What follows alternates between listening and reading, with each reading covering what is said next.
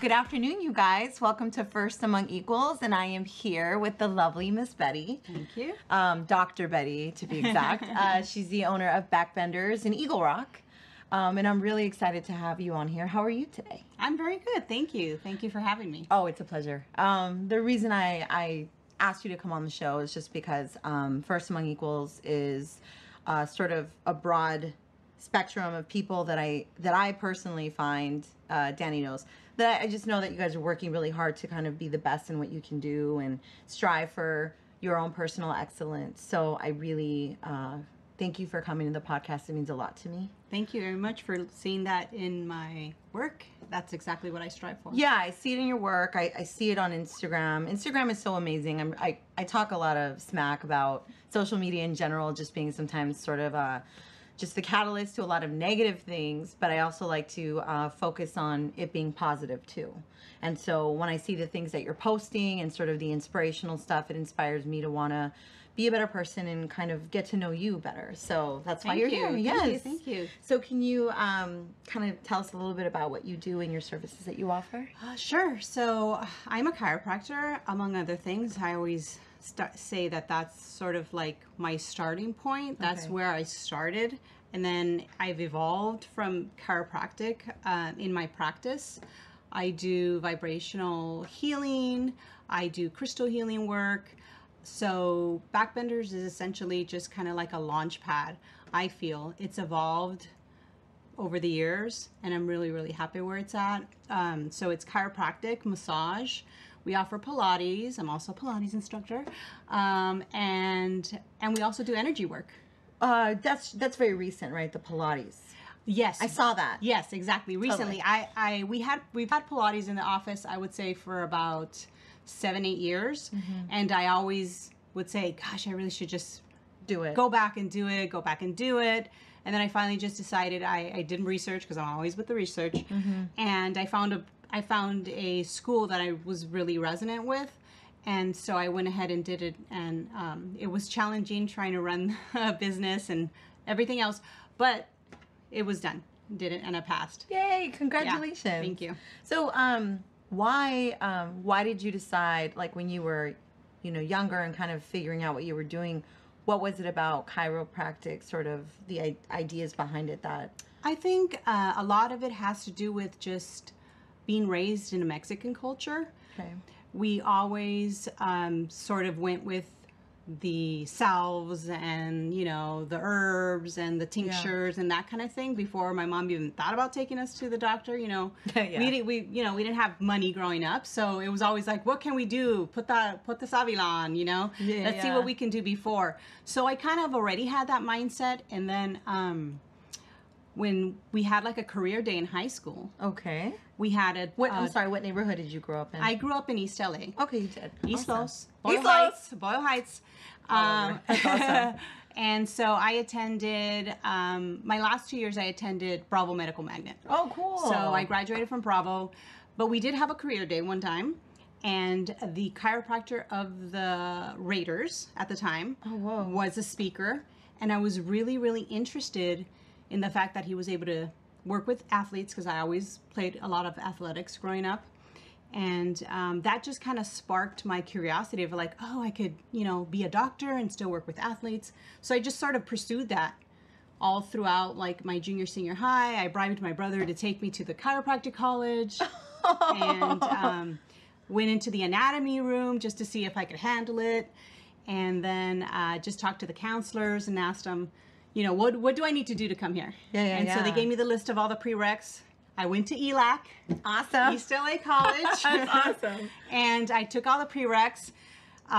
It was difficult to do it that way, but in my head at the time, I just didn't think of any other way to do it. We didn't have money to do a 4-year and then go to like, graduate school.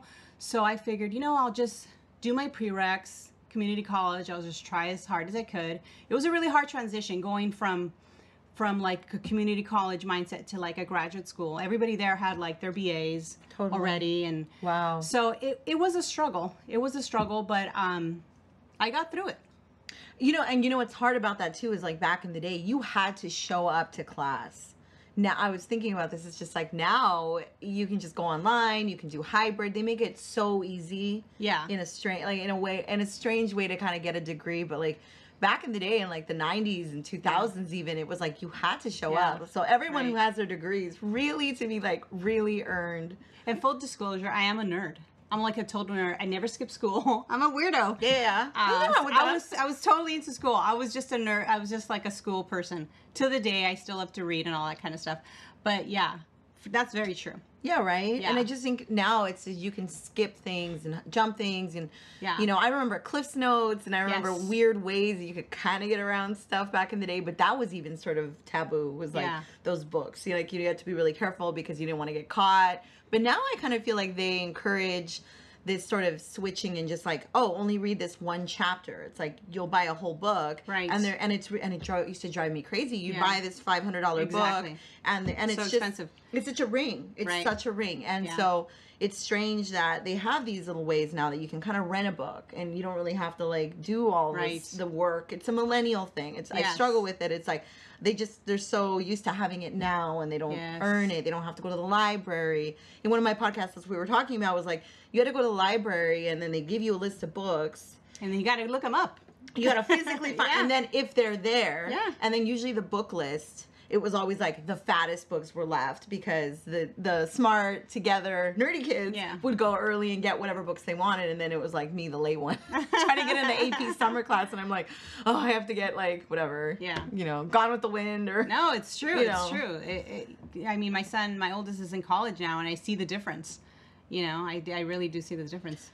Yeah, it's really amazing. So I'm really, that's such a cool story just to hear the struggle and sort of. So what did you find was the most challenging part of that whole process for you? I think just the level of academic work, going from community college straight to like graduate school. Where did you go after? I went straight from East LA to Chiropractic College.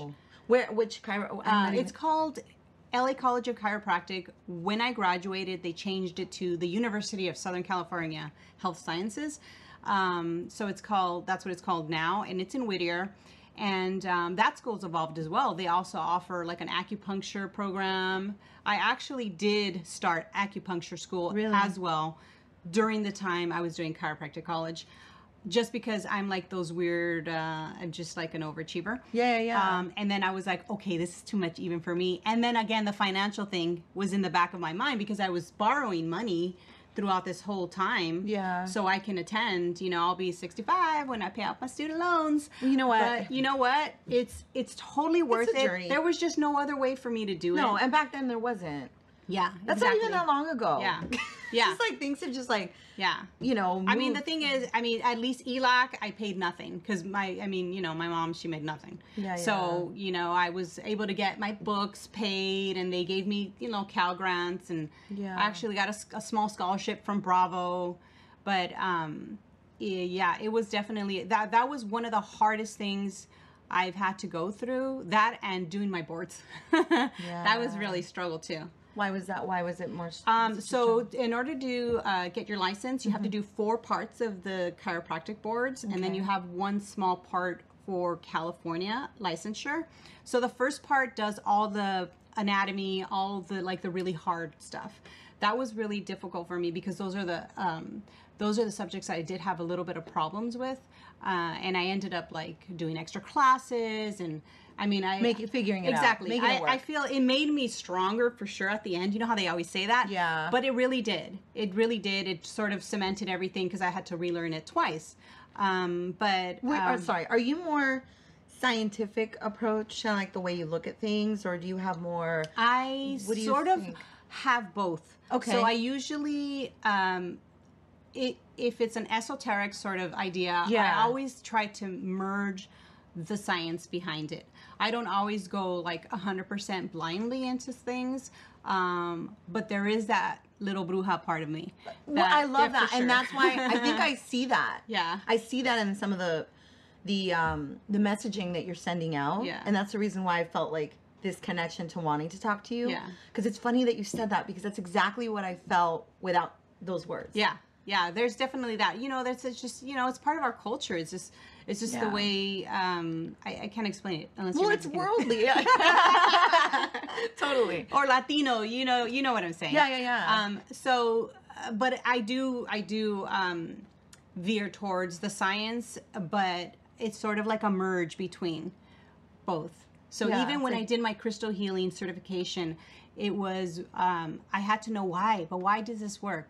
I know it feels great, and I can see that it works because I use it in my practice. But why? I needed to know the answer why, because also patients want to ask me, clients want to ask me why. I can't just be like, oh yeah, but can't you just believe?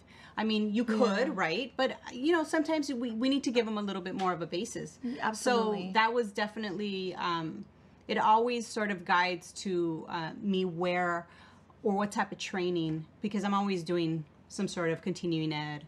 I'm a lifelong learner, and I'll always be doing that. Me too. So that's definitely one of the things I look at when it's the time to like try a different skill. Or do you this is so great. I used to be I used to read a lot of Louise Hay's You Can Heal Your Mind, and it was very much connected to body and mind and blockages. Right. And since you're here, I'm like so excited. But those emotional blockages that sort of turn into the physical manifestations of And I also think just seeing different bodies, feeling different bodies throughout my whole time being at Backbenders, I always I felt like it was my responsibility to really find out and know as much as I could about that sort of, was that a possibility? Having a manifestation in your body due to an emotion. So I did a lot of reading, and of course I did different courses, and that's absolutely true. I'm actually doing a vibrational sound healing course in June, at the end of June. That's so exciting. And it's based on a book that I read. It's called Tuning the Human Biofield by Eileen McCusick, and her stuff really kind of hit all like the boxes, the science, it just kind of merged it all together. And I self-taught on tuning forks. Do you know what tuning forks are? Yes, I do. So I self-taught on tuning forks. Tuning forks are? So tuning forks are basically little metal, they almost look like a fork. Yeah. And they have different frequencies depending on if you're working it on the body. They have weights at the end. If you're using it for more of like the aura or the biofield, then they won't have any weights on them. So the ones I use right now are the ones with the weights. Oh, and which one, what do they signify? How do they differentiate? So the different hertz, people that are musicians really like this. So it's like different frequencies. They are tuned to different frequencies. So your tissues of the body is one frequency, your heart is a different frequency, your brain's a different frequency. So everything that we're sort of made up with have different frequencies. Mm-hmm. And so her theory is that we are electrical as we are chemical. That's why, drugs work, and why you can use an echocardiogram to view your heart. So the theory is, if you get a stuck emotion or a trauma that gets sort of stuck in your biofield. So your biofield is basically a bubble that extends around your body about 6 feet all the way around. It's toroidal, so it goes out this way. Okay. And so that's just our exactly. That's just how our vibrational bubble of of our body. It's rhythm. It's all rhythmic. Yeah. So if you have a stuck emotion, or if you have some sort of trauma that gets stuck in that biofield, it interrupts the electrical the mechanics of your body, right? And so it can cause depression, PTSD, knee pain, whatever. It's the clearing of it. Exactly. So her training, so she trains you to recognize through the tuning forks, find the emotion. So she's mapped out the biosphere, sort of like the acupuncturists have mapped out the meridians. And so she can tell you, so for example, right side, right shoulder, this is where your dad, and this is like anger. And then does she specify it that? So interesting. So 6 feet out from your body, right? Yeah. So at that 6 foot length, that would be you at birth. So the closer we get you to your body, then that's you more present. So say, for example, this is a 60-year-old person. Halfway through, this is something that happened in their 30s. Okay. And as you get closer to their body, whatever you find, that's something. So it's in a way you kind of can get. Wow, it's kind of like a galactic even. It's like yeah. if you look at the planets and you see all the linear lines sort of. And then anything coming beyond into those 6 feet is going to be ancestral, maternal, paternal. Wow. Yeah, I mean, it goes really down the rabbit hole after that. That's amazing. I know, I'm so excited. And so anyhow, she teaches you to find that emotion or whatever it is and redeposit it back into your body through the chakra system. Okay. Have it processed and recycled. And then have that electrical field. And cleared. And and have the electrical field now, cleansed. Wow. I mean, it's really super interesting. And I decided to learn more about it once I just use them in my practice. I self-taught, and then I'm just like, I really need to how does this work? You know, I really need to find this out because it definitely works. Do you find that when you were looking for that, was that some sort of energy or message that was going on in your life that you needed to connect with on a definitely the beginning part of that. So I have one of my oldest employees, and she is the best. Her name's Dina, and a lot of people from Backbenders know Dina. She's an amazing massage therapist. She's a Reiki healer. She's just a really awesome light. So she sort of brought in that energy work into my practice. She just kind of said, hey, you know, I've been thinking about this. Would it be okay? Can we try this out? And I was like, yeah, I mean, try it out on myself. And then, you know, let's see if we can work something out. So they came a point where I'm like I said, I'm always trying to do continuing education.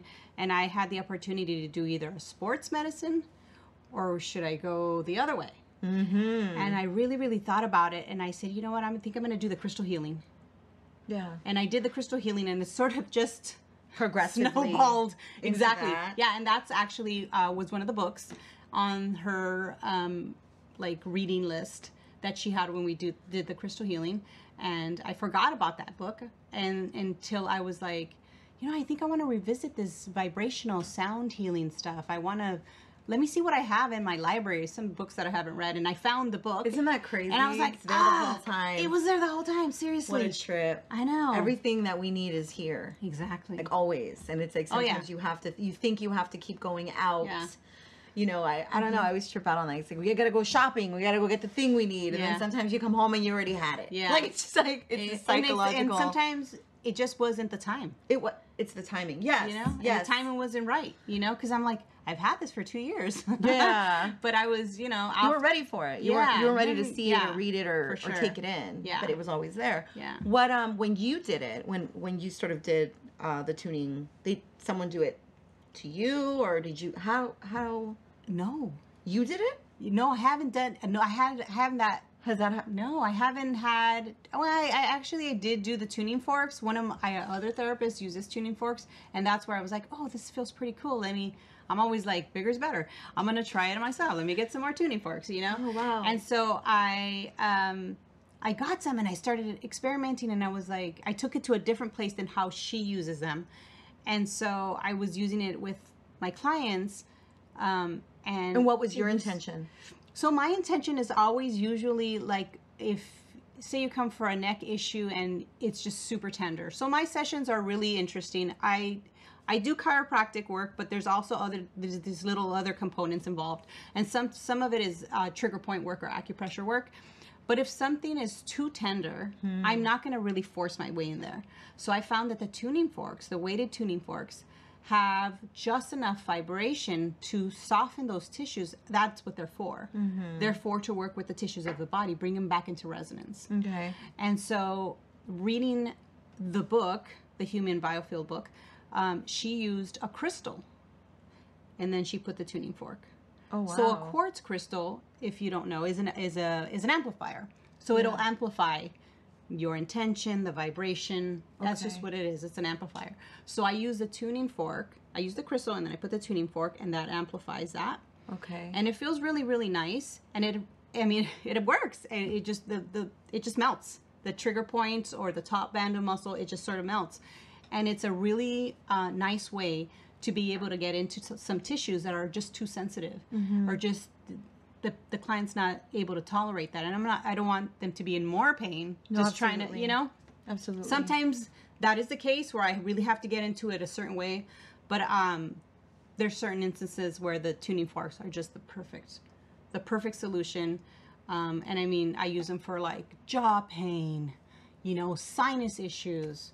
I've just developed a whole other thing with them, and it just really works. Wow. It just really, really works.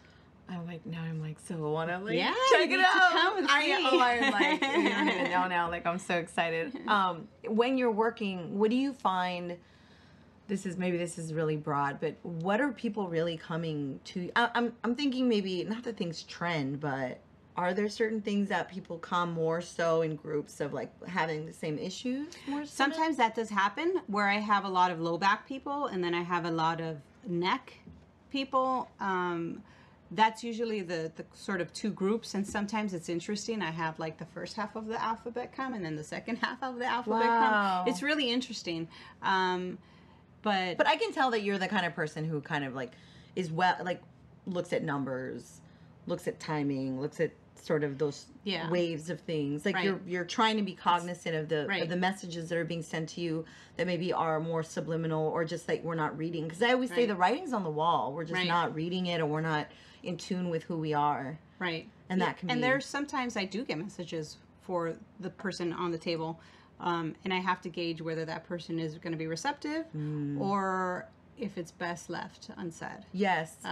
For the most part, I think because I explain my sessions right when you start, and also if you like look at our website and you look at the Yelp reviews or whatever, you'll see that I always say I'm not your mother's chiropractor.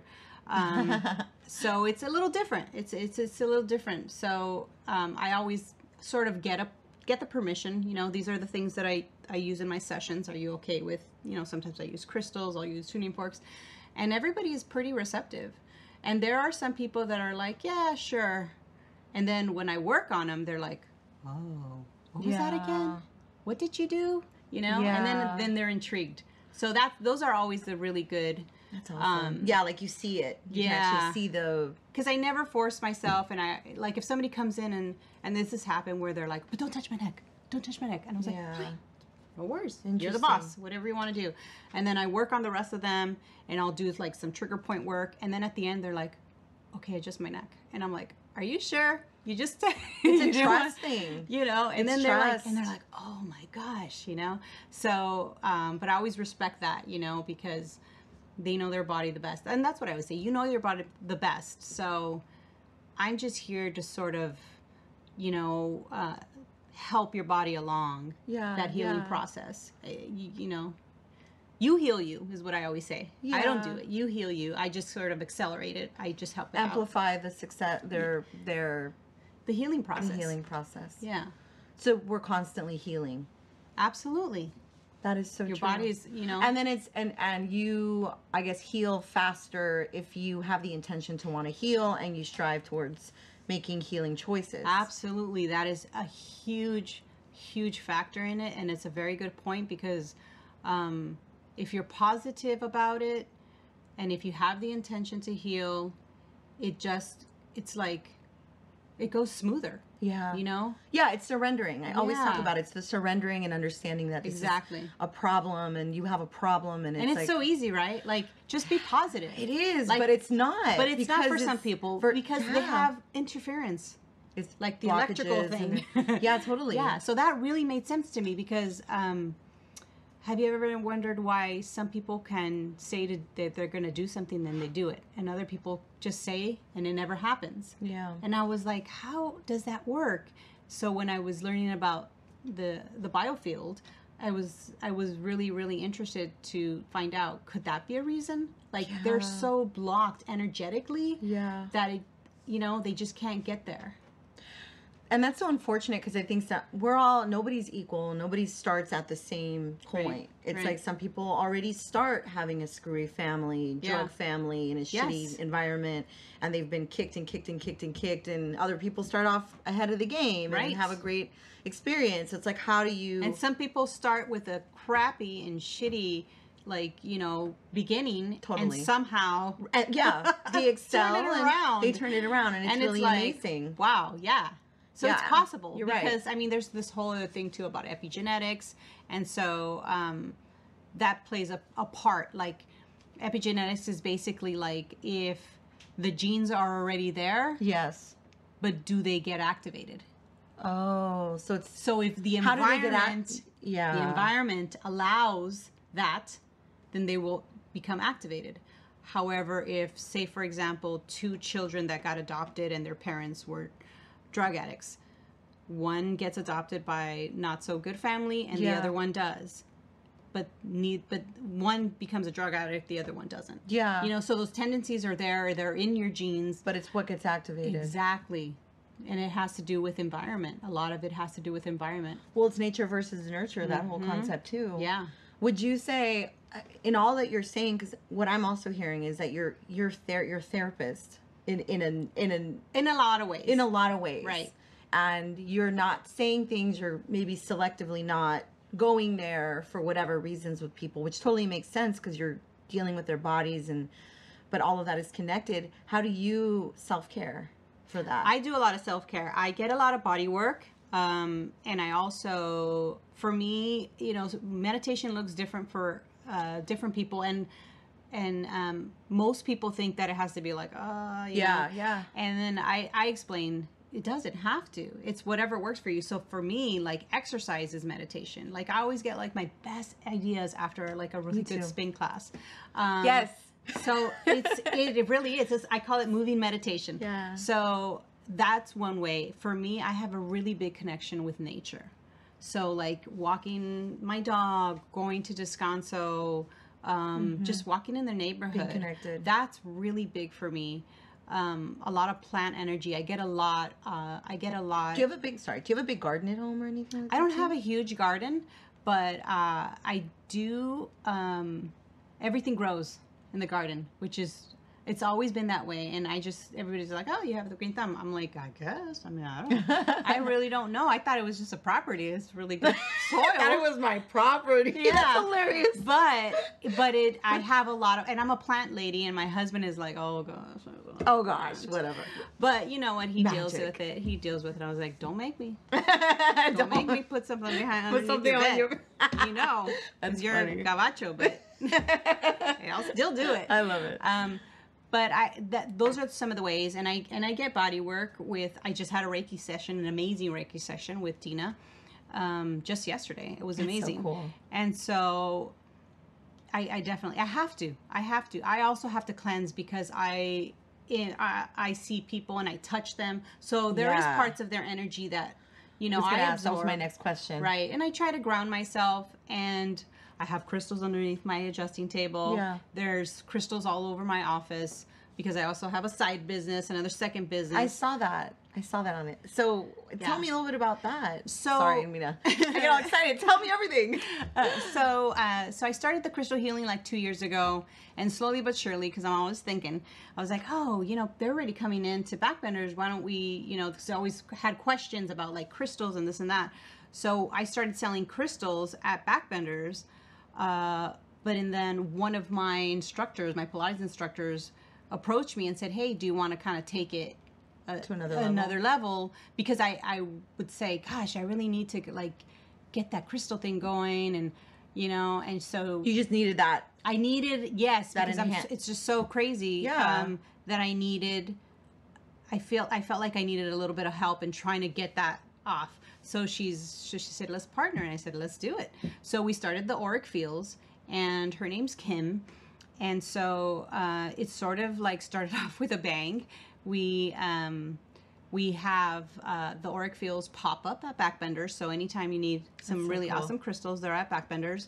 We also do corporate events. We've done some corporate events. Wow. I know. It just was like, okay. That's so beautiful that is turning into that. Yeah. Wow. That was really exciting to do that. We had to do a little traveling, and that was interesting. You know, we do events at Backbenders too. We have like crystal sales. We're going to do an awesome event, a sip and smudge in July. So, that's so cool. When? In July, I think it's the 16th. Okay. Or sort of. It'll be on social media. I want people to hear this so they know. Yeah. So, yeah, that's like a second sort of business that I started with a partner, and it's been really, really fun. It's a lot of work doing two businesses, but it's helpful to have that, you know. And my husband's always my, you know, the silent partner. He's always the one that gets things bounced off of. So that's good. He's always involved as well. That's great. Yeah. And I've done some like I'm aware of crystals. I'm not that connected to them in the way that I feel like I've had a lot of good friends talk about it and how important it is. And that might not be your thing, you know. That might not be the way that you connect. Exactly, connect. Like I said, like for me, definitely crystals and nature. But for some people, it's sound, it's music. Sound, yeah. You know, and the other things you were describing is more like color, nature. Yeah, some people. Paint. Yeah, it's art. It's really different. It's just like I always say as well with patients, because sometimes they say, I said, you know, have you done anything that's helped? And they're like, I tried this, it didn't really help. It doesn't work. And I said, well, I think everything works, just not for everybody. Right? So you might resonate with acupuncture. I might resonate with chiropractic. He might resonate with massage. It doesn't work. Yeah, exactly. So you just have to find. Yeah, and there's so many things. Mm-hmm, exactly. You just have to find your combination. That's so true. And never rule anything out until you've tried it. And then once you've tried it, okay, well, at least I tried it. It didn't really kind of work for me, so let me try something else. What is it about, just out of curiosity for you, what is it about the crystals that you find is the most, sort of what kind of keeps you really there with it? So crystals are sort of it was sort of like my entry point into this whole like mystical part of the business. I just thought they looked pretty at first, because I like pretty things. Yeah. But I really felt a lot of, I felt drawn to them. And there's definitely a couple of crystals like amethyst and citrine that really I'm attracted to. And I meditate with them. And I just find it to be like balancing in my life. Are your meditations just sort of sitting with them and setting intentions? Yes, sitting with them, setting intentions. I also do crystal grids. Okay. Those are really, really powerful. That sounds so cool. Yeah, those are really, really powerful. And I've done a lot of, I do a lot of like card pulling too, like oracle cards, especially if I have a lot of things swirling in my head and I sort of need a little bit of guidance on like, okay, should I go right or left on this? Interesting. I need some help trying to decide this, like, what's the deal? And so I'll pull cards and, you know, I'll meditate. And sometimes I do guided meditation. Sometimes you just do some breathing. And it doesn't have to be for like an hour, you know, unless you have an hour. But it could be like 5 minutes, 10 minutes, or even just like watering my plants. Yes. You know, I agree where with it's you. just like you let your mind just kind of go, and then things start popping up. I mean, if you haven't tried it, and you'll find messages. I mean, it's interesting. I mean, I'd be outside. My neighbor has an avocado tree. Okay. I love avocados. Yeah. And like they just roll down. Thank you. Wow. I know. Beautiful. Yeah. It's weird. Yeah, that's so cool. And I was just like, well, thank you. Yeah. I wanted an avocado. I would say thank you too. Yeah. I actually do have a fig tree that I never planted. Really? I think a bird might have, you know. Interesting. And it's just an amazing Really? fig tree. I make it into jam. Do you? Oh my gosh. That's why I always say that, like, That's so funny. that is actually during my Reiki session, that tree came up. Because it's so special to me. Aww. So I didn't plant it. And it just like, I was like, is that a fig tree? That's so and I'm cool. like, my husband's like, I think so. And it just was like, started growing and growing and growing. And I actually have a fig tree in the front of my house, but it's a different type of fig. And the one in the back is just like crazy. That is crazy. I have a Yeah. fig tree on my property and it's not doing well. And it's been here since I got here. And it's really struggling. And all of my other plants, I'm pretty good at, like, I have conversation. They have personalities in my mind, and I can talk to them. He makes fun of me. No, but they respond. There's actual research. I know, because you know they all do. about the research. They do, there's actual research as far as like playing different types of music to them. Yes. I've read showing that. them scissors. Yeah, really? Yes. Oh, wow. Yes. Well, and their vibrations, so their vibrations change, exactly. Right? Talking to them, I talk to them, I clean their leaves. Yeah. And my kids are like, okay. I'm like, you be quiet. No, I mean, their Don't energy. hurt them. They are, they're creatures in the world. Of course. Everything has vibration. Yeah. Everything has to. Yeah, absolutely. So, for whatever reason, that tree just doesn't vibrate I think accordingly to what it should, sort of to be harmonious. It doesn't really bear the fruit's sort of dry, and I've noticed that. And then I think, am I projecting that emotion on there? Yes, I thought of that too. But it's been there a long time, and it's just not. And sometimes it's just time. I think it's time. Yeah, it's like sometimes that is, you have to be like, okay, I want to think of all these magical reasons. You're right. No, you're right. And when I first moved in here, I had a bunch of nopales on the side of my house, but they all had diseases and stuff. We had to cut them all out, and I just think sometimes you have to cut it out. Yes. Like you just have to recognize that maybe it's just not supposed to be here anymore. Right. Exactly. So it's funny that you say that, because I have a fig tree and I don't feel the same way about my fig. I'm like, oh wow, you really love your fig. Oh my gosh, I feel such a connection to that tree. That's so awesome. I was just watering my plants this morning, and I'm like, yo, buddy, what's up? And it's just like, it's like my hair. It's like, yeah, I love it. That's why, exactly. I love it. Okay, so anyway, sorry. So back to the crystal grid. Yes. So I mean, crystal grids are one way of setting intentions. Yeah. Oh yeah, that's what I was saying. In meditation, are you setting intentions with your crystals? Always. Yes, always setting intentions. You can actually program a crystal for a specific intention. Interesting. You can program crystals for a purpose as well. Huh. When my son Robin went to his dorm, like, here's the crystals. Aww. And he's really good because he's grown up with all this stuff, right? Yes, there's crystals everywhere. So he was used to him, and I was like, make sure they're in the sun so they get cleansed. Yeah. And he doesn't he's not opposed to it. He's like just being open. Yeah, and he's very sensitive too. He's a sensitive. He's just sometimes, when they're that age, they don't want to really they're just like exactly. I know we're gonna come full circle on that one. Yeah, once he gets older. Yeah. We all had it. We all went through that. Yeah, Mom, exactly. Whatever. Yeah, exactly. It's so true. And then you got to come back, and then you appreciate. Then you're like, oh, yeah, Mom, give me a hug. Yeah, and then you're there, and then you're there, and you're present with them together. Finally, again, synchronicity, and the time has to be, the right time. Do you? My question was when you're asking, what you said, that if your mind is kind of going everywhere and you're sort of a little bit scattered, I think, in determinations of choices or sort of paths you want to take, do you find that maybe the messages that are coming to you are asking you more questions for you to, instead of it just saying, it's not going to be like, go left or go right, like a Ouija board, like here's the answer. Exactly. It's more like getting you closer to the... Yeah, that's what I normally see. It's not going to be... And also, we have free choice, right? We do. It's so even if you know that what's the answer... guides can guide us. They can sort of push us in some direction or another, or at least affirm whatever you're thinking. Affirmation is big, too. Absolutely. But at the end of the day, there's free choice, so...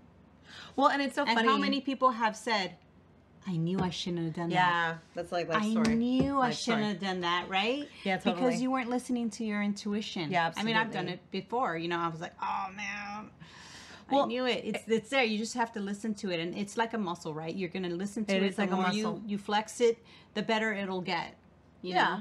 And it's more just not hearing all the noise on the outside and kind of hearing your own voice. And I think we all go through those phases where you're just kind of listening to everyone else's voices and what you should do.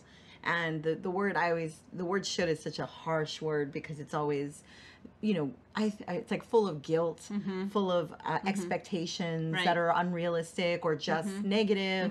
They just self-impose things that you make up your narrative. Yes. That's not a real, you can always change your story. Always. Yeah, absolutely. It's never too late.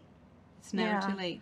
Well, and I was going to say is what I really like is the idea. I saw this somewhere where it's like when you flip a coin, you ask a question and you don't even look at the answer. You kind of, your mind, while the coin's in the air, you already know what you want it to say. And that sort of gives you an idea of like what sort of inside what you really, you'd like. And of course it can be based on influences, like you said, free choice of things that maybe aren't the best choices. Right. But at least it gives you an answer authentically through like your heart. Right. And you're using this thing, this, you know what I mean? Yes, absolutely. And I think a lot of the times we may know the answer, but we don't want to do it. Exactly. Because it's either too hard. Yeah, you're afraid. Fear is a big one. I know in the beginning of Backbenders, I did have fear. Yeah. Fear of success. Fear of like being successful, and what's that going to do with my family? Am I going to have enough time for them? Aww. Is my marriage going to survive? Like that was my big fear. Scary. Yeah. That was, and I had to get over that fear. Yeah. And now I'm like, let's rule the world. Yeah, that's awesome. Yes. So, but that was huge for like the first 2 years. That was really, really huge. And then I didn't really realize it until I sat down and like thought about it. Yeah. And I'm like, yeah, because I mean, I came from a family, a divorced family. So, I mean, my parents were already divorced and separated by the time I was like 4. Yeah. So I don't know that dynamic. And it was kind of important for me to have that dynamic. And that's another story. Yeah, yeah. So, do you feel like that, well, I guess it did. It carried on through you, is that fracture. Yeah. Oh, yeah, for sure. I would remember like finding a penny. You know how you find a penny on the floor and you're like, make a wish. And I would always remember wishing for my parents to be together. I know. Boo. But, they were better apart. Let me tell you that. I agree. I don't even know how they had 5 kids. It's crazy, right? When you look back and you're like, I'm like, how did that happen? You're black and you're white. Yeah, like, there's like no gray anywhere. Yes. Yeah. How did that? Yeah. My dad's like a total jokester. I do get a lot from him. My mom is more serious. Very serious, not into jokes. So it's, for the most part, we're all, so I have 4 brothers. I'm the only girl.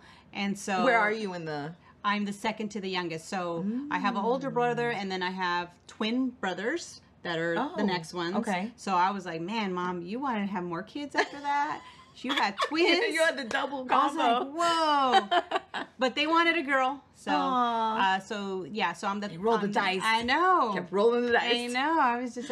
and to think that I was actually a twin as well. Whoa. It was like the sac formed, but the baby just never formed. Whoa. I know. I was like, man, Mom, you got some crazy power there. Crazy power there. Yeah. And really, that's interesting. My mom had so many accidents when she was pregnant with me. She fell, a chair broke when she was sitting. Oh my gosh. Then there was a major car accident. My dad's family lives in El Paso. Okay. And the weather wasn't that great. My dad has a floor covering business, so he used to take carpet for my grandma so she could like sell and hustle and get some extra money. So that's the only reason why everybody survived, because of the carpet. What? Because they turned, they rolled. My mom flew out. Oh my gosh. She flew out of the window. She has probably 80 stitches in her leg. She was about 6 months pregnant with me. What? So her and one of the twins flew out of the car. That's what she always says. She's like, you were meant to be here, because that accident was crazy, insane. I know. And it's also back in the day when, I don't know, I just think there it's were no cell crazy. phones. No, there's nothing. I always think about that now, like just the way that things used to happen. It just worked out sometimes. I know. Isn't that crazy? What a trip. I was like, well, I was strong. Yeah, you were strong. You pushed through. Yeah. So that's interesting, because the way that you bring that up about family and the fracture and kind of moving on, and I know you're a nurturer and a healer, and that's sort of what it really comes down to. Right for you. I think for sure. I think it took me a while to realize that I was a healer. I just figured, man, I'm just a good I'm good at my job. Like, I take it serious, and I really want to help people. Yeah. But I noticed that it's not. There's a lot of chiropractors out there, and not all of them are good. But that goes par for any career or any job. I think there's some more proficient and some less proficient. Yeah. So I just, I'm all in. I'm one of those people that's just like, if I go in on something, I'm all in. I'm all or nothing kind of thing. Yeah. So if I commit to something, that's why now I'm very, I'm a little bit more choosy on the things that I commit to, because I know that if I do commit to something and if I can't go all in, it's really gonna bother I'm the same me. way. Yeah. So I'm like, I really have to like be selective on the things that I commit to.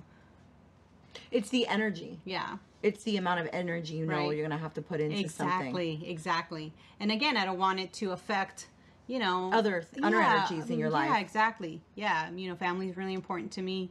So, I mean, my kids are a little bit older now, but still. Yeah, but you're always mother. Exactly. Yeah. And I can totally see that. Do you what made you decide because when did you open exactly? What year?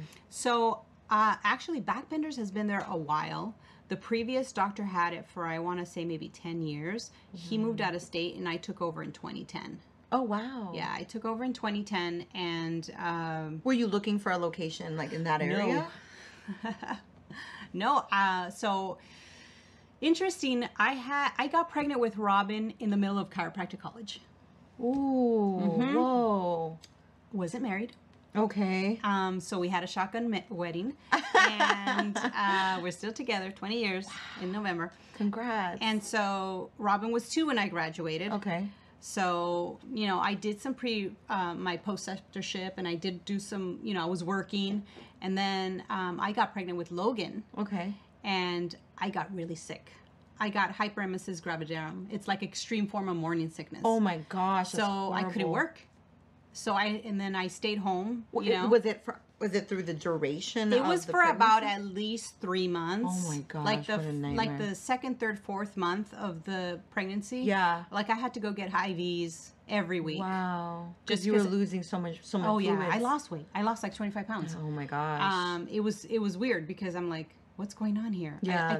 I couldn't smell food. I couldn't open the fridge. I couldn't even watch the Food Network. It was so crazy. I was like, this is a bad joke. Yeah, this is a cruel joke because I love to eat. Yeah. So I'm like, what is going on?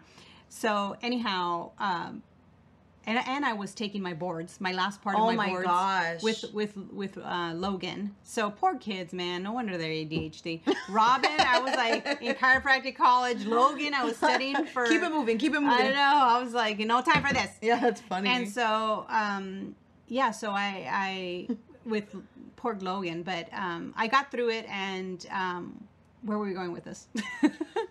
How you got to. How I got to this. Yeah. So I stayed with Logan for about 6 years, stayed home. Okay. I didn't realize how much I would enjoy staying home with the boys. Aww. I really, if I didn't have student loans, I don't know, I'd probably still be, because I love to like cook and bake. Yeah, and, you're nesting. I love to do all that stuff. And so I knew this chiropractor. And so he just sent me an email one day. He's like, hey, I think I'm going to be moving if you want to take over, if you want to take over my practice or buy my practice.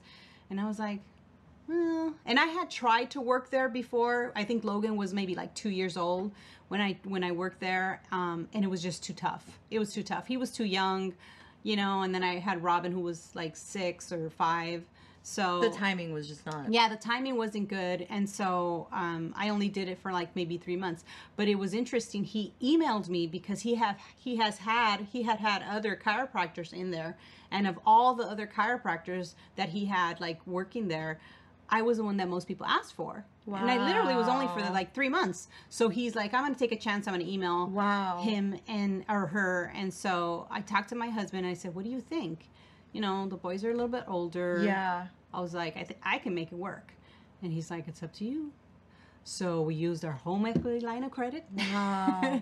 Wow. And we went ahead and we did it. That is scary. Yeah. That's amazing. Mm-hmm. Yeah. That's why he's like, we gambled on that. So, and that's how I ended up with Backbenders. That's amazing. Yeah. I mean, talk about the timing, right? Yeah, and the universe coming to you. Because I had gotten offered another chiropractic position a little further down on Colorado from where Backbenders is, and it just wasn't the right time again. It just wasn't, And so this time around, you know, my husband's like, okay, well, when you say those words, then you can do it. So I was Yeah, like, because I think I could do this. I was like, I think I could do this. Yeah. And so, you know, because the boys were a little bit older, so It was easier. I mean, it was still hard because they were still like in middle school and elementary. Yeah. And I wasn't able to work as much. I was only there like Monday, Wednesday, Friday, and I had like a 3-hour lunch break because I had to pick up one kid from school, then the other kid from school, then bring them back home. Jeez. So I had a lot of like running around to do. But once they got a little bit older, they were in the same school. They went to Eagle Rock High School. Yeah. Then it became easier, and then as they got older, I started adding more hours, and now I'm there on Saturdays. Just expanding on that. Yeah. And now you're able to expand on all these other. Yes. Awesome. Yeah. Well, that was always my, like, you know, the office is here. Why don't I, you know, try to get some passive income out of that? And so I found some amazing healers, and they, you know, we also just added acupuncture with Tori. So she rents space there, and her space, her business is called Lark Acupuncture, and she's, again, not just a regular acupuncturist. She uses body talk, which is another, I don't know if you've ever had body talk. So it's really interesting. It's hard to explain, so look up body talk. Okay. Or look up Lark Acupuncture, and she'll explain it in there. But I thought that was a good fit. It's interesting because she started off as a Pilates instructor there, and she had just finished her acupuncture, but, you know, she was like, you know, I really need to work. I'm going to slowly build my acupuncture practice. And I just got a really good feeling from her. And I said, yeah, and when you're ready, you can do it here. And she was like, oh, okay. And it's worked out. Yeah, it's amazing. So even though I'm not there, you know, on certain days, massage is always available and Pilates is always available. So that's amazing. Yeah. So looking forward on the ideas and the things that you're trying to do, what do you see yourself sort of striving for in the next few years, or what's the kind of the goal? Well, sounds like you're really goal oriented, and you're looking ahead a lot. I struggle with the idea of opening up another practice, and only because I think it's so special because of the way I structured Backbenders now, and because I'm there. It's hard to teach somebody to do something unless it's sort of innate in them. Innately, yeah. So I feel like, I don't know if I'll lose some of the magic if we do a second. You know, I still have to think about it some more. I still have to, like, you know, really meditate on that.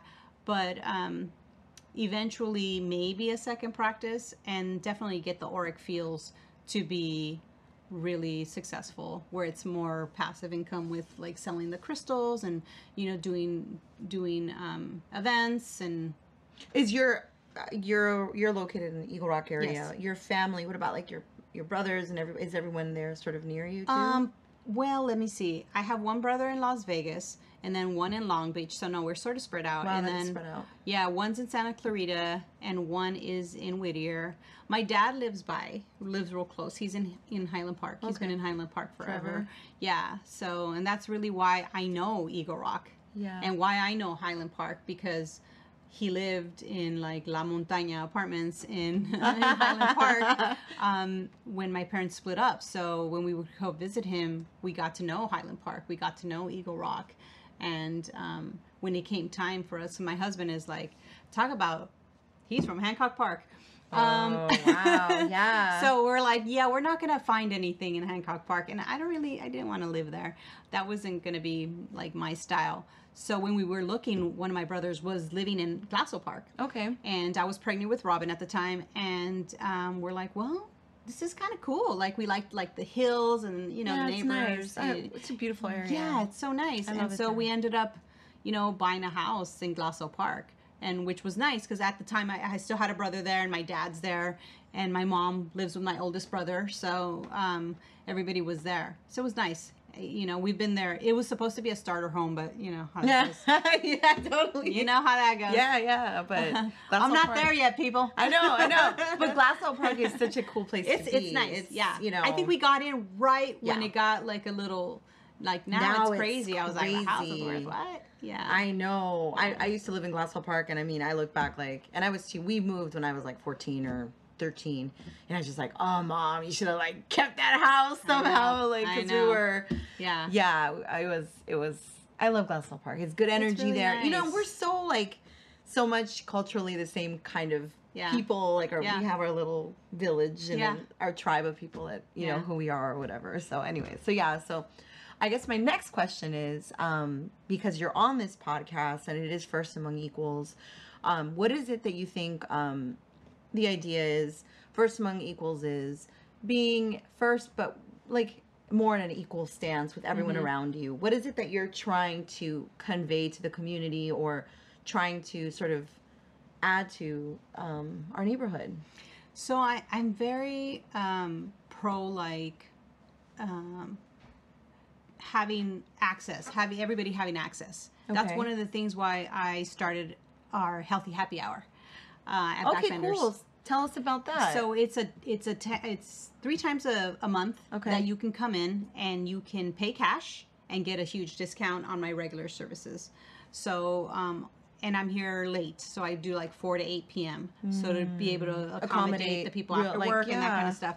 And I'm also constantly always donating to high schools, you know, to all, you know, my kids went to the neighborhood schools. Absolutely. I also, you know, donate to the other businesses that have like, you know, that are doing charities. Yeah, for silent auctions. Yeah, or whatever exactly. Kind of thing. Dogs are a big thing. I have 3 dogs, and Titus. If you ever come to Backbenders, you'll see Titus Hanging out. Yeah, he comes in the mornings with me. Everybody knows Titus.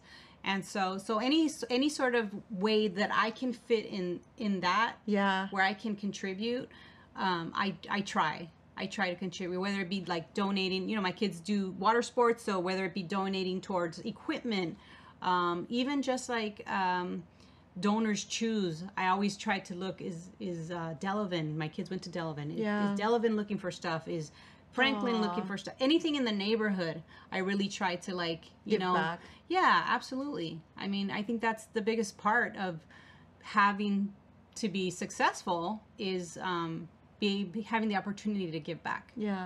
That's really huge for me. Yeah, absolutely. I think sharing the wealth and the knowledge. I like to just even doing this right now. You're Even doing knowledge, because there's so many people that hoard that. Like, you know, and that's one, to me, it's like, no way. Like, what do you want to know? I'll tell you. Yeah. You know, that for me, that's, and I say that to even my employees or the people that work at the office. It's like, you know what, if this is just a landing spot for you, Yeah. I'm happy to have You're you. okay with that. I'm okay with that. I love that. You know? So many people make it so like this is it. This is Yeah. what you have to do. Or, Exactly. Or it No. means something for you, and you're not. It's not Yeah. about them. It's about you. Because life is about growing, right? So you can't just be stagnant. You know, if I just say, you know, do the best. I'm just going to ask for your best. If this is a landing spot for you, I totally get it. Yeah. Just like do your best, and that's it. And like your success is my success. I mean, you go on to do huge things. That's awesome. Yeah. You know, I'll be happy to have at least had a little bit of contribution to That's that. so beautiful. You brought up earlier wanting to learn and being a huge nerd and all that. Have you always felt that need to always grow? Has there ever been? Yeah, I've always been a big person who read a lot. I was always sort of looking for knowledge, like just looking for things. I remember being in elementary school and asking my dad for a book on reincarnation. Wow. And he's like, "Eh?" Yeah, because it's. Yeah, and so my Wow. mom is very religious, so she threw it away. Oh, But I was like, that is such an old school mom move. yeah, exactly. Throw it all away. Exactly. Throw the letters My away. CDs? Throw When you everything. throw my Yeah, CDs away? exactly. That's so What did Luis funny. Miguel do to you? Yeah. But I'm like, so that's always been an influence with me as far as like books and just reading, just opening your horizons. A lot of times the growth doesn't happen because you're not open to it. You know, Yeah. if you get exposed to it, you know, I think that's why it's so important exposing kids to like art and like, you know, just Other different ways, things. other Yeah. modalities of learning and appreciation. Exactly. Yeah. Early too. Exactly. Like my youngest son, he's not a book person, and my husband is not a book person. You know, Robin is a book person. He's like me. We're like, he's my bud. We're like always discussing. You know, so that's why I was cool. like all sad when he went away to college. I was like, Yeah, who am I you're going like, to talk to "Aw." about these things? Because my husband's like, call Oh. Robin. Yeah. I was like, but don't you want to debate the, you know? I and know, he's that's like, so funny. No. Aww. So, yeah, with Logan, that was a big like lesson because I'm like, okay, Yeah. what do I do with you? You know, and I just made different. mistakes. I totally made mistakes with him. Like I thought because he's very artistic. So I was like, oh, let's do this arts charter. Totally screwed him up. It wasn't the right move for him. And he regressed. And then I went back to like the LAUSD, and that's what he needed. He needed structure. Yeah. So, you know. Is it because you felt like, because artists, because I want to, it's like, you know, we're kind of floating in the universe and sort of all over the place. And it's like, you need that grounding. You do. Because if you're in a place where everyone else is like this. And he was different because Robin was, he was like more like me, so I totally understood him. Yeah, it was easier to kind of figure it out. It was so much easier. And Logan is just like my husband. My husband is more artistic. He works in the movie industry. Yeah. He would die working in like a 9 to 5 regular job. job. Yeah, oh, yes. so crazy. He cannot, you know, and the movie industry is just full of crazy. ADHD movie, people. yeah, totally. Those hours. And yeah, and just like working in different places. So, you know, he was a big lesson. I mean, Robin was too, but I mean, he was in that respect. He was a big lesson of like how does he learn? Like, how can I help him to just get through? Because we all know you just gotta do it. You just gotta get through high school. College is so different. It is so different. You know, and it can be very different for whoever. Yes, exactly. It could, you know, like you just gotta play the game till you get to through. You know, word on that. You know, and so it's just trying to help him with that. And I would tell Robin too. I was like, college is so different. You're gonna love it. You're gonna love college. And he does. He loves it. He really does. I knew he would. Yeah. Logan, you know, everybody learns differently. He may not. School's not for everybody. Yeah. You know, it was for me, but it's not for everybody. And I'm like, you know, whatever you want to do, you know, if you want to follow your dad and do the movie industry, you know, or it's a good job and, you know. It's a lot easier now, I think we can have these conversations with kids like that. Right. Because 20 years ago, it was like... You're just dumb. You're dumb. You're either... You go to college and you do it and you jump through all the hoops and register and you have to physically go and register at the time that they open and you have to go buy the books when the library or the bookstore is open. But it's so interesting to me now because I feel like I find so many people are just more... The generations have just changed so much that we can say like, yeah, you don't have to do that. And I think because the trades are... sort of lacking and tech schools are sort of not on the, like they're not being utilized to the degree that they should be, and because of the automation and sort of technology, it's like we're missing on all these craftsmen. We're missing out on all these technical things that you cannot automate with robots. You cannot automate. It's the individuality of a person being able to have that artistic eye or have that connection with the movies. And I mean, that's humans do that. And I think we pushed that away for so many years. It was just like, you're dumb. Yeah. You know, you're not playing the game. Right. So we had all these kids who just sort of ciphered into this. Exactly. Yeah. I know. That's what I wanted to avoid. I wanted to avoid that with him just because, you know, they can get lost and they wander. I mean, my husband wandered a little bit because, you know, he never was a good student. And, you know, it was hard for him, like reading and stuff like that. He's really good at math, but that guy can build anything. That's amazing. He can fix anything. Yeah. You know, so that's where his gifts lie in that, you know, like, totally. You know, girls, marry a handy guy. Yeah. Pro tip there.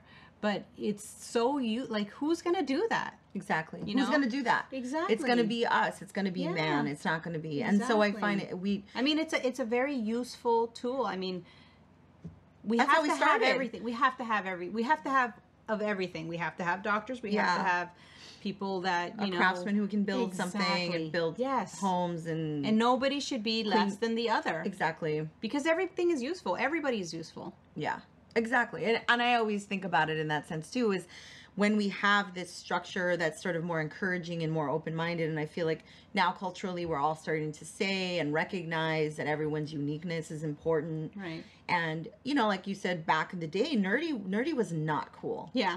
Now people want to Or glasses. Or glasses. Or curly hair. Or yeah, you remember. You Yeah, remember the totally. shit you had to go through, Yeah. and you remember not it being. I'm very thick build. Yeah.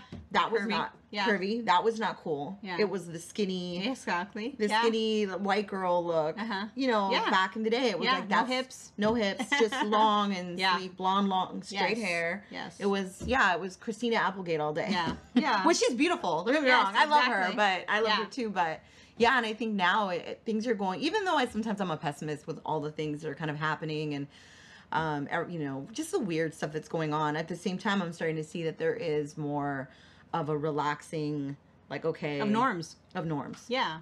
Things can norms. be, yeah, exactly. And an acceptance of things, because I think they used to say, well, they didn't. The nerds are ruling the world, Right. So all these people that used to get shit on, and all Yeah. the people that were ignored Yeah, and they're all made making movies, 6 figures. they're all making 6 figures. Yeah. So it's like, and all the cool people, what happened to you guys? Yeah. Like, you know what I mean? You peaked in high school. See what happens? You peak too quickly. Exactly. When you peak too quickly and you have nothing else to offer, or you Exactly. just rely on your looks or on Right. And that was actually a big talking point, because I have boys of like, dude, don't worry about it. Yeah. Isn't that crazy? It's gonna happen. It's gonna happen. It kicks I in. was a slow late bloomer. So was my husband. I'm like, that's just what's gonna happen to y'all. Yeah. And so, you know, I'm like, it's okay. Like, it'll happen. Everything's gonna happen. Don't worry about it. Like, college is totally different. Totally. You're gonna have a good time. You're gonna make awesome friends. You know, he goes to the University of Redlands, so it's pretty quirky up there. Yeah, and it's perfect for him, because he's like, you know, gamer, nerd, intellectual. He's like really, you know, he reads a lot. He's very well read. So he's like cerebral in that way. But it's one of those things that I definitely stressed on my kids, like, it's fine. Yeah, it'll work out. You'll find your way. You don't have to be like Mr. Popular or whatever. I think there's also an impatience that you have when you're younger. You just want it now. I still have that, but or it makes them feel awkward. I know. Yeah, it does make them feel like, you know, awkward, or like, am I okay, or something wrong with me? And I'm like, dude, no. Yeah, and at that age, exactly it's all where about you need to be. Yeah, and that age, it's all about you, though. Exactly. It's like you think everything is about you, and it's just the whole world is so. It's like, just get good grades, dude. That's all you have to worry about. Just get good grades. Just get through it, and it'll keep work your scholarship. Exactly. Oh my Because gosh. I can't afford Redlands. Dude, I know. Redlands is beautiful, though, too. Yeah, it's really pretty. Yeah, I'm glad he went. He was looking at like a school in Canada, and I was like, okay. Yeah. And then he realized, oh no, it's too far. I was like, yeah. And it's cold. Yeah, I'm like, I don't you're know. a California kid. You're a California kid. Yeah. It's hard. It's hard Yeah. when you're living in the bubble of the weather and everything. Yeah. And it's so great because where you live and where you work, I mean, the way we are, it's like the bubble of California and all the things that you're bringing to the neighborhood and the community. I mean, I think it's just amazing, you know? Yeah. Yeah. I that's one thing that I want to be like the hub for the community. Like, even the kids at Eagle Rock, they know that if they need some support on something, you know, let's just ask me. Oh, you that's know, awesome. just ask me. If I can do it, I'll say yes. You know, if I can't do it, I'll tell you the truth. Yeah, absolutely. You know, I always want to help. Exactly. Always. Yeah. What do you think now after you've done the business? What would you recommend? Let's say if someone else is trying to start like a similar holistic connected business this way, what kind of advice would you give anybody who's doing this, something like this? I would definitely start with the finances, because I think a lot of businesses fail because they don't have enough backing financially. It's great to like have an idea and be able to execute it, but you have to have the funding. Luckily for us, we were able to use that home equity line of credit, but I mean, the pressure was like, you gotta, no, dude, that's real. That's you. Exactly. You have that's to, all or nothing. you have to, you know, get some, you know, make it work to pay that back. So, I would say that for sure. And, just, you know, be good at what you do. If you're good at what you do, people will notice and they'll come back to you. Yeah. You know, that's basically like in a nutshell, you know, just, you know, have, feel pride in what you do, you know, and like my mom used to say, you know, even if you're a trash collector, just be the best one. Yeah. Like just be the best one. Just strive for that. And that's same knowledge I impart for the boys. Like, so you want to do that? That's fine. Yeah. Just try your best. Make sure you're doing the best job you can possibly. And I mean, that's basically it. I did have I was able to work with somebody that had a business. It was more of a high volume. It was a different, I'm actually glad that I had that experience, because it really made me realize I don't want to have that kind of practice. Interesting, yeah. It was more of a high volume where you do like a lot of workers' comp and PI cases. Okay, so you're just turning them in kind of. Yeah, and it just wasn't for me. You know, it just wasn't for me. I'm better off with just like, it's just me. You're going to see me. Nobody else is going to work on you. I don't see as many people, but I'm fine with that. You know, I'm okay with that. I rather give the quality than have the quantity. Yeah. And do you feel like did you have strong mentors? I would say she would have been one of my mentors, but I can't think of anybody in particular. Do you think it was it was all your confidence and your drive? I guess so, you know, and just, you know, the support of my husband, obviously, you know, because he was like, well, you've been the best investment so far. Aww. So, yeah, knowing that, you know, if anything, he had a good job. Yeah. You're like, you could fall back a little bit at least on that. But tables have turned, though. So yeah. That's why you're here. Yeah. All right. Yeah. Well, thank you so much, Dr. Betty. You've been such a pleasure. I'm really excited that you're here. Thank you. Do you want to do any plugs or anything? Instagram events or anything? People want to follow you? Yeah, so you can definitely follow us at back.benders on Instagram. We're on Facebook too. You can also follow the Auric Fields on Instagram. We have websites on both Backbenders and the Auric Fields. And yeah, if you guys have any questions, DM me anytime. Awesome. Swing by, check out crystals. Check it out. I'll be more than happy to give you a crystal prescription. Oh, I love that. All right. Well, thank you so much again. Thank you. And thank you for watching First Among Equals, and we'll see you next week. Bye.